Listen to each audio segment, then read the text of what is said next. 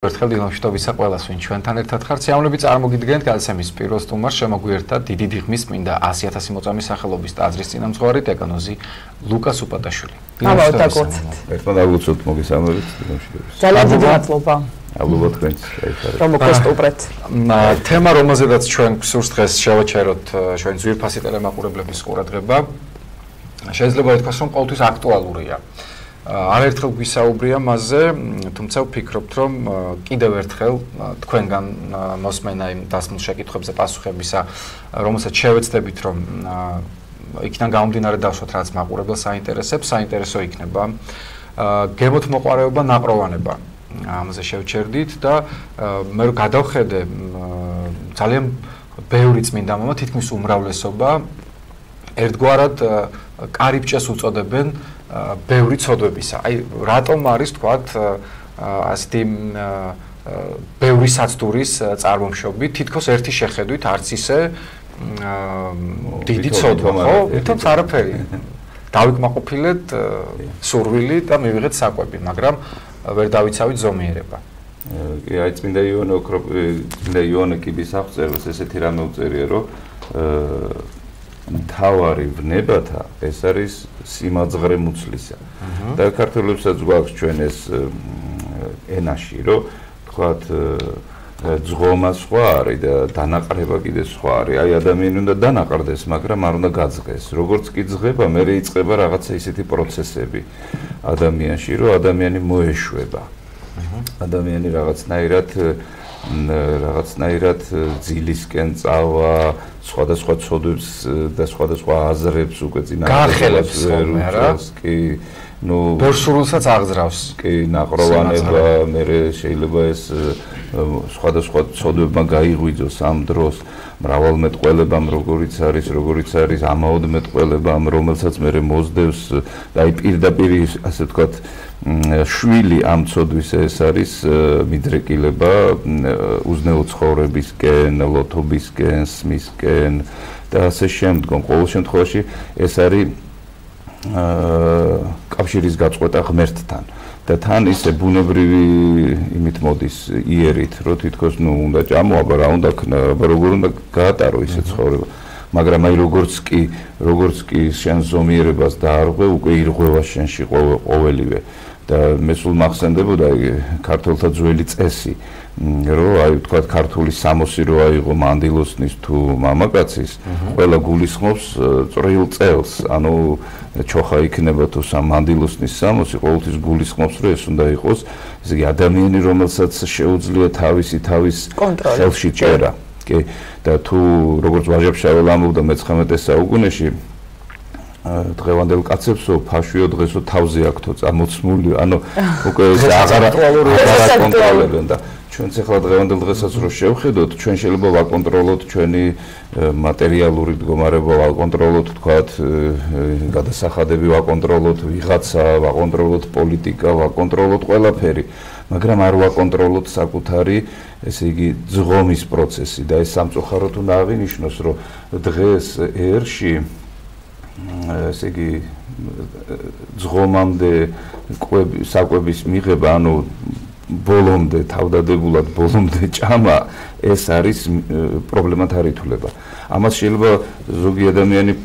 უკვე პრობლემად მიიჩნევს, როდესაც უკვე დაავადებები ჩნდება და ასე შემდგომ, ზედმეტი წონა და ასე შემდგომ, მაგრამ ზოგადად ეს ყველა ასაკში საკონტროლო არის. მე მახსოვს მაგალითად ჩემ ბავშვობაში ესეთი რამე იყო, ნუ ესეთი როგორც აქსიომა ისე იყო, რომ ბევრი შეჭამე და დიდი ბიჭი გაიზრდები და ბევრი ჭამა ითვლებოდა, რომ ეს არის კეთილდღეობა და ეს არის სიძლიერე და ეს არის დიდი ძალა და ასე შემდგომ. არა და ეს პირიქით არის. გამხდარი ბავშვი არის, ჯანმრთელი ბავშვი, პედიატრები. მეომრები დღეში ერთხელ ღებულობდნენ საკვებს, ისიც საღამოს. მათი საუზმე იყო ერთი კათხა წყალი. ეს ხო, ნუ წყალს ჩვენ მიჩვეული ვართ, თუმცა არაფერი, მაგრამ წყალი არის ეს უდიდესი საკვები ენერგიის, ხო? და აი თურმე მეომრების საკვები დილისა ყოფილა ეს წყალი. და მე სულ მიკვირდა რომ როგორ ჩურჩხელით იბრძვის ადამიანი და ვაშლს შეჭამს და ენერგია აქვს, არადა არის ეს ენერგია ადამიანში ბუნებრივად. აი მაგალითად თუ გავიხსენებთ სახარებას ქრისტე, როდესაც ნათელი იყო ქრისტემ და ის უდაბნოში გავიდა გამოცდა ეშმაკისაგან, ესე იგი, როდესაც იმარხულა 40 დღე, მერე შეემშია უფალს, ანუ მოშივდა და აი ამ დროს მიდის ბოროტიძალა და პირველი საცთური, რომელიც მას ეშმაკისაგან მიუვიდა, ეს იყო საკვების სახით, ხო? ეს იგი ეშმაკმა შეთავაზა, რომ ძე ხარო ხტისაო და ეს ქვაო პურად აქციო და დანაყრდიო, ასე ვთქვათ და აი ამ დროს ამბობს უფალი ესეთი საოცარ რამეს, რომელიც შეიძლება მანამდე კაცობრიობასაც არც გაეგო. და რომელიც რა თქმა უნდა დღესაც უნდა გავიგოთ და უფალი პასუხობს რომ არა პურითა ხოლო ცხონდების კაცი არამედ სიტყვითა ღვთისაითა და ჩვენ ვიცით რომ ღვთის სიტყვა ანუ ღვთის მადლი არის რაღაცნაირად მკვებავი გნებავთ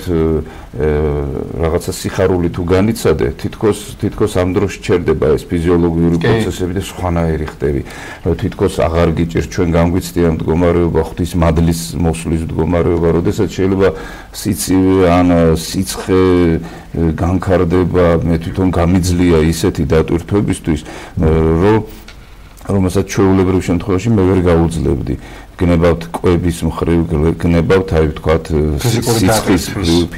სიცივის ფიზიკური დატვირთვის მხრივ ამიტომ ისე იგი საღვთო მადლი მკვებავია რომელიც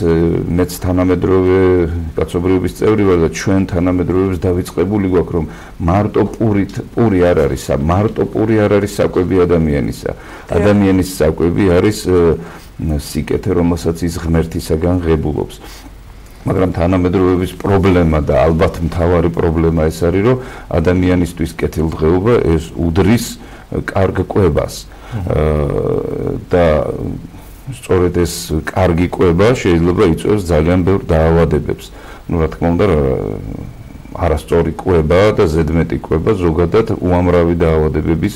წარმომშობია ადამიანში და შლის ადამიანის მთელ ნივთიერებათა ცვლას. Ну ეს სხვა საკითხია, მაგრამ ეს არის საკმაოდ ისეთი პრობლემა, რომელიც ყველა ადამიანმა სათითაოდ უნდა გადაწყვიტოს და ну ჩვენ ზოგადად ყველა უნდა გადავწყვიტოთ. და თან ჩვენ ამისთვის კარგი ნიადაგი გვაქვს ჩვენ თვითონ ეროვნული კულტურა ამას მოიცავს რომ თქვათ ჩვენ ზოგადად ქართულ სამზარეულოში უამრავი კერძი გვაქვს მაგრამ ძღომა ყოველთვის ასეთი უარყოფითი მათ ითვლებოდა ასე ვთქვათ მდგომარეობად თუ ადამიანი ბევრს შეჭამდა ან ღვინოები ნაირ-ნაირი გვაქვს მაგრამ აი ვთქვათ დათვრებოდა ადამიანი პრინციპში ნაყროვანება და თრობა ეს ერთმანეთს ებმის და ეს ორივე ერთნაირად საშიში მდგომარეობა ასე რომ ეს მამა აი დღეს არის ერთგვარი ისტერია კულინარიული გადაცემების და ტელესივრცეში შეიძლება ეს ყველაზე ნაკლები პრობლემა იყოს პრინციპში მაგრამ არ არსებობს ტელევიზია რომ რამდენიმე გადაცემა ამ თემაზე არ ქონდეს გარდა ამისა ის საკვები ობიექტების უამრავი რაოდენობა და უფრო მრავლდება ერთი მხრივ ამაში არაფერი არ არის ცუდი რა თქმა უნდა თუ ზომიერად მივიღებთ და გამოვიყენებთ მაგრამ აი რა ხომ არ ფიქრობთ რომ აი თუნდაც რაღაც არის ჩადებული იმაში რომ აი ამდენი კულინარიული გადაცემა რა საჭირო არის მე ვფიქრობ ხოლმე მე მაინტერესებს ეს სფერო და ზოგჯერ აი დამჯდარვა დიდი ხნის მანძილზე მიყურები და მე რო ვფიქრობ რომ აი ნუ აი რას მაძლევს ხო ამდენი ხანი რომ უყურო მე შეიძლება თან გარდა ამისა უყურებს ამას საქართველოს საზოგადოების ის ნაწილი რომელსაც შეიძლება არც აქვს შესაძლებლობა რომ ის ყველაფერი შეიძინოს და შემდეგ დაამზადოს რა ვიცი აი ამაზე მე ვფიქრობ ხოლმე და თქვენი პასუხი მაინტერესებს მე ამას უყურებ როგორც მეცნიერებას მაგალითად კარგი კერძების მომზადება ისევე როგორც კარგი ღვინის დაწურვა ამას თავისი წესები აქვს ჯობია რომ კარგად იკვებებოდეს ადამიანი და საღად და გემრიელად მომზადებულად და ცოტას იღებდეს ხო ვიდრე ასე შემდგომ მაგრამ როგორც კი მაგრამ აი გემრიელად მომზადებულ კერძს ერთი საცდური აქვს რომ იქ აი რო დანაყრდები მე აი სოვერების დაცვა ჭირს ხო გემოთმყოვარეობა ქვია ხო ერთ-ერთ ცოდვას და ესე იგი იმიტომ კი არ ჭამ რომ ჭირდება ის იმიტომ რომ გემრიელია და ეს პროცესია სასიამოვნო პროცესია და აი ეს არის სწორედ ყველაზე დიდი პრობლემა ამ შემთხვევაში და ზოგადად როგორც თანამედროვე ღვთისმეტყველები ბრძანებენ და ალბათ ყველა ეპოქაში ყველაზე დიდი პრობლემა დღეს, აი რო ვთქვათ, აი კაცობრიობას რაში უჭირს ყველაზე მეტად ზნეობრივი, სულიერ თვალსაზრისით ვიტყვი და ღვთისმეტყველური ბრძანებები ეს არის სიამოვნების მოყვარეობა, მიდრეკილება სიამოვნების მიღებისაკენ და ეს თანამედროვე სიტუაციებში ჩვენ ვიცით, რომ პრობლემად არ ითვლება. ჩვენ არ ვთვლით ეს არის იცით, მამა ლუკა, ჩვენ ხომ არ ვსაუბრობთ ხოლმე მხოლოდ საზოგადოების იმ ნაწილისთვის, ვინც თქვათ ეკლესიური ან ცდილობს, რომ იცხოვროს ასე სხვა ადამიანებიც გვისმენენ და მათ არ ესმით ხშირად. აი რატომ არა მე დავიბადე იმისთვის, რომ რაც შეიძლება მეტი მივიღო ცხოვრებისგან და რატომ უნდა მოვიკლო ეს სიამოვნებები, მით უმეტეს რაც საკვებს ეხება. და იმას შეიძლება საერთოდ არ ესმოდეს, ვთქვათ, შეიძლება მრუშობა გასაგები იყოს, რაღაცა აღვირახსნილობა სადღაც წუხდეს ამის გამო, მაგრამ აი ეს არ ესმის, რატომ არ უნდა მიიღოს საკვებისგან სიამოვნება? გემრიელია, ღმერთმა შექმნა ეს ყველაფერი. რატომ არ მივიღოს? ამას ვსაუბრობთ, როგორც აი ვთქვათ, ჩვენ თუ სულიერ აღნაგობას ავიღებთ ადამიანის, ეს არის სულიერი სისუსტე. ადამიანი ხო გავს რაღაცა ციხესიმაგრეს, და ციხესიმაგრე მაშინაა მნიშვნელოვანი და სრულყოფილი, როდესაც მას არ აქვს დარღვევა და როდესაც მას არ აქვს სისუსტე და ესე იგი მთელს პერიმეტრზე დაცული უნდა იყოს ციხესიმაგრე, რომ ის ვერ აიღო. თორე რა მნიშვნელობა აქვს, თქვათ, დაიცავი უმრავლესი ნაწილი და ერთი პატარა კარები დატოვე და უცველი და ნუ იქიდან შემოდის ეს მტერი და ადამიანის ხასიათშიც ესეა, ადამიანი უნდა ეცადოს, რომ სისუსტეები არ ქონდეს. მაგრამ ყველაზე დიდი სისუსტე სწორედ ეს არის, ეს უკვე ცხოვრება, ესე იგი ეს სიამოვნების მოყვარეობა იწყებს ცხოვრების განსაზღვრას. ადამიანი თუ მიდრეკილია სიამოვნების მიღებისაკენ, ნუ იქ მერე შემოდის ესე იგი გემრიელი კვება, გემრიელი დალევა, გემრიელი აღვირახსნილი ცხოვრება, გემრიელი ნარკოტიკი, გემრიელი მანქანა, გემრიელი ფეხსაცმელი, ამას ყველაფერს მერე ძალიან დიდი მატერიალური საშუალებები ჭირდება და ნუ უკვე სხვა რელსებზე დგას ადამიანი თუ კაცობრიობა და ჩვენ ვიცით, რომ ეს ძალიან მძიმე შედეგებს იწვევს, შეიძლება მრავალი ცოდვა განავითაროს ამან ყაჩაღობა თუ ქურდობა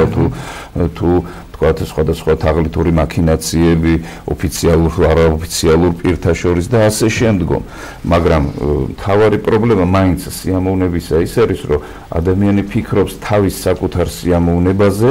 და მას ესე იგი თავგანწირვაზე აქ საუბარი შეიძლება აღარ იყოს, აქ შეიძლება არ იყოს, მაშინ თქვათ დიდგორის მეომრები ვინღა იყვნენ, ისინი თავის სიამოვნებაზე ხო არ ფიქრობდნენ, როცა უკან წასახლდნენ, გზას ხერგავდნენ. ხაშაშ დღეს წმინდა მეფეების არჩილისა და ლუარსაბის და ჩვენ ვიცით, რომ განსაკუთრებულ პირობებში მაინც ცხოვრობდნენ ეს ადამიანები, ხო და პირობებში და ფაქტიურად ცხოვრების თავდადებულები მიიღოთ. კი, და ესენი მეფეები იყვნენ და ხა მეფეს რამხელა საშუალება აქვს, რომ სიამოვნებები მიიღოს და ასე შემდგომ და წარმოიდგინეთ ამ ადამიანებმა მოწამეობრივი სიკვდილი არჩიეს. სამშობლოს საკუთარი თავი ანაცვალეს. ანუ ეს ადამიანები არიან პიროვნებები, რომლებიც და კიდევ უამრავი, რომლებიც დგანან ღმერთის მხარეს, რომლებიც ფიქრობენ არა თავის სიამოვნებაზე, არამედ ზოგადად, ესე იგი, მოვალეობათა შესრულებაზე. ნუ, სამეფო მოვალეობები, მეომრის მოვალეობები, ქრისტიანის მოვალეობები, ოჯახი და ასე შემდგომ მოვალეობები ხო ბევრია, მაგრამ საბოლოო ჯამში ადამიანი თუ ხდება თავდადებული, ის და მოვალეობათა აღსრულებელი ღმერთის მხარეს იჭერს, მაგრამ თუ სიამოვნებათა მხარეს იჭერს, იქ უკვე საღვთო მადლი აღარ არის. პალემოციკული რომ ბრძანებს, მამა ლუკა ეწეგან ელისაბედ მარადასვას შეკითხვა, სულ ხშირად მახსენდება ხოლმე ეს საოცარი სიტყვები, რომ აი ზოგჯერ თითქოს ჩვენ ცხოვრობთ იმისთვის, რომ ვჭამოთ და არ ვჭამთ იმისთვის, რომ ვიცხოვროთ. აი ეს პარადოქსია რა. ეს არის როგორც საწვავი მანქანისთვის, თუ საწვავს არ ჩაეცხონ, ვერ წავა მანქანა, გაჩერდება უადგილო ადგილას, გაჩერდება, პრობლემებს შეგიქმნის და იგივე არის საკვები ადამიანისთვის, მაგრამ ახლა ადამიანი აღემატება მანქანას, თუმცა მანქანაში ვცდილობთ ჩვენ რო სუფთა საწვავი ჩავასხოთ და ასე შემდგომ, მაგრამ თვითონ ადამიანიც, რა თქმა უნდა, ის არის როგორც წმინდა გრიგოლ ნოსელი ბრძანებს, აი სამეუფეო საქორწინო სუფრაზე შემოსული ყველაფერი გამზადებულია აქ დედამიწაზე ყველაფერი გამზადებულია იმისთვის რომ ჩვენ გავიხაროთ ამდენი სახეობის ხილი ამდენი სახეობის ყვავილი ამდენი სახეობის საკვები ეს ხომ ესე იგი ხო შეიძლება რაღაცა კოსმონავტებს რაღაც პატარა წუბიკებში საჭმელი რამდენიმე სახეობა არსებობდეს და მეტი არაფერი მაგრამ არა ეს სიმრავლეა ესე იგი ღმერთი არ გზღუდავს რომ შენ გაიხარო შენ უნდა გაიხარო მაგრამ შენ უნდა შეზღუდო შენი კმაყოფილებისთვის აი კმაყოფილი არ უნდა ესე იგი კმაყოფილებისთვის ცხოვრება კი არ უნდა გინდოდეს სიხარულისთვის ცხოვრება უნდა გინდოდეს აი უძღებიშვილი როდესაც მამასთან დაბრუნდა მამამ რა ბრძანა რა თქმა უნდა 60 დააცვა საუფლისწულო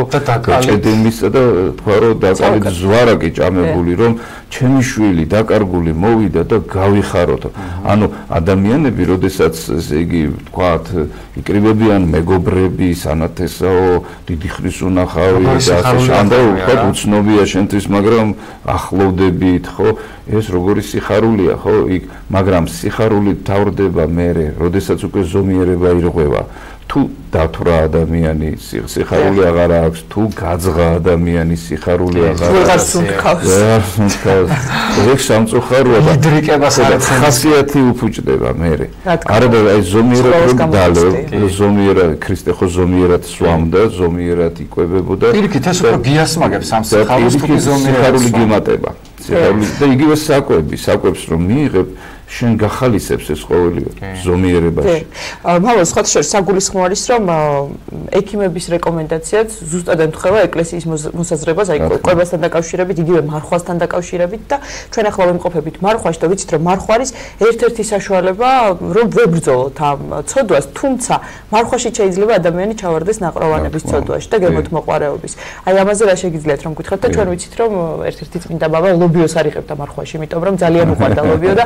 ამით იზღუდავდა თავს, თქვათ, საყვარელი კერძისგან. ეხლა მარხვა და ხსნილი არაფერით არ სხვაობს ამ თვალსაზრისით, იმიტომ რომ როგორც ენით შეგიძლია ცოდო მარხვაშიც და ხსნილშიც ასეა, კვებითაც შეიძლება რაღაცა არ მიიღო, მაგრამ რაღაცა მიიღო და იმით გაძღე და აი თვითონ აი ქართულ მეტყველებაშიც მე მაგალითად ეს სიტყვა ძღომა არასდროს არ მომწონდა და არც სიამოვნებს რომ ის თქვა. უხერხული სათქმელია. იმდენად არასასიამოვნო სიტყვა გვაქვს ქართველებს მოფიქრებული და აი დანაყრება ეს უკვე სხვა რაღაცა ეს სასიცოცხლო პროცესია და აი ამას უნდა მივეჩვიოთ მარხვაში. წმინდა იონე კიბის აღწერელი პირდაპირ აღწერს რომ თუ ჩვენ მიჩვეული ვართ ბევრ ჭამას მაშინ ესე უნდა გავაკეთოთ რომ პირველ რიგში პოხიერი საკვები უნდა მოვაშოროთ ჩვენ თავსო რაც ხდება მარხვაში ხო ხორცეული პროდუქტი და ცხოველური ციხეები და ასე შემდეგ ეს უნდა მოაშორო და ნელ-ნელა აი ამ სამარხო საკვებით ნელ-ნელაო ნაწლევნიო შევიწროვდებიანო და ადამიანის ფორმა ადამიანი დაიბრუნებს ფორმას თავისას ნელ-ნელა ამ ღვაწლით და მერე უკვე შეიწრებულნი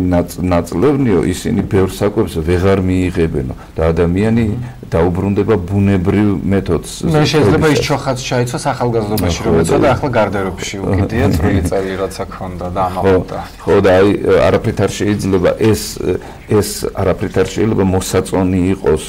ესე იგი ძღომამდე კვება თრობამდე სმა იმიტომ რომ ეს ადამიანს აკარგიებს ხალისს ადამიანსა და აკარგებს ადამიანურ ფორმას, ნუ სულიერად გულისხმობ და ნუ რა თქმა უნდა ფიზიკური ფორმაც იკარგებს. გარდა იმისა, რომ სულიერი თვალსაზრისით არის მიუღებელი, სოფლიო ებრძვის სიმსუქნის დაავადებას ეს ვიცით და ერთ-ერთი რთული დაავადება არის და ძნელად და სამარცხებელი და პირიქით აქეთ ამარცხებს ადამიანს და იწვევს უამრავ გულსიზრდათა თუ ასე შემდგომ ნივთიერებათა ცვლისა და კუჭნაწლავის დაავადებებს და ნუ კარგი არაფერი არ მოაქვს ყოველ შემთხვევაში და ყოველთვის იმას ვფიქრობდი ხო სპილო ამხელაა და ბალახით იკვებება ბეჰემოტი ამხელა და ბალახით იკვებება თუმცა დღეში 150 კილოგრამამდე თუმცა ხო მაგრამ ხორცის პროდუქტს ხახინგლებში არ დადეს და ძროხა ასევე ბალახით იკვებება ანუ ესე იგი ბალახში რამხელა ენერგია ყოფილა ხო სიმწვანე პროდუქტი ხო ახლა ბუნებაში რა ყოფილიყო ბალახით გაგიწყვეტია და რაღაცა გართო არაფერი ბალახში არაა თითქოს მაგრამ რამხელა ენერგია რო სპილოს აცოცხლებს ყველაზე დიდ ფიზიკურ ორგანიზმს ამ ქვეყანაზე და ჩვენც რა თქმა უნდა საქართველოში უფრო ფხალეული იყო მიღებული თორე ხორცის პროდუქტის ხშირი მიღება გამიგია რომ აზიის ერთ-ერთ ქვეყანაში სიკვდილით როდესაც ჯიან ერთ-ერთი ფორმა სიკვდილი დაჟისა ისე რომ მარტო ხორცის პროდუქტს რო აძლევენ ადამიანს და ერთი თვე, ორი თვე, სამი თვე და უკვე კვდება მე ადამიანი საშინელი ტკივილებით.